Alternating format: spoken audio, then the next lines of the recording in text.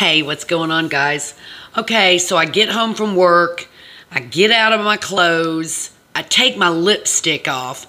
I'm not taking everything else off. I do that later. I just get the lipstick off because I want to go make dinner. I have every lip balm known to man. Seriously, I am a lip balm addict. This one is good. This is Lottie. It's called Just Juicy. I'm digging around in there a lot. I have been bouncing back and forth through 3 or 4 of them. Strawberry, yum. Love it when I can just get my lipstick off my face, get the lip liner off my face, get on some lip balm, go in there and pour me a glass of wine and start dinner. So that's number 1. Here's number 2. By the way, here's what I'm fixing for dinner. You ready?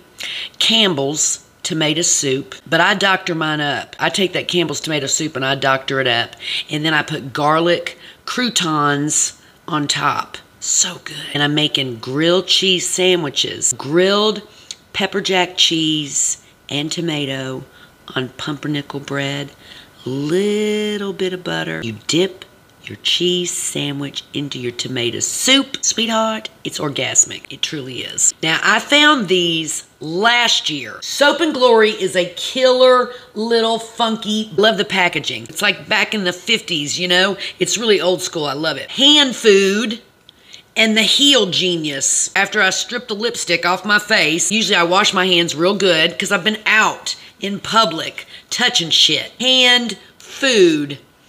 Smells so divine. I get that on. I get my favorite pair of fuzzy socks. Girls, I know you got your favorite pair of fuzzy socks. Get off my work shoes. Put the Heel Genius on my feet. Put on my fuzzy socks. Now I'm feeling good. I got some lip balm. I got hand lotion. I got foot lotion. I got fuzzy socks. And I'm going to cook me some grilled cheese sandwiches, baby. Feeling so much better now that I'm home.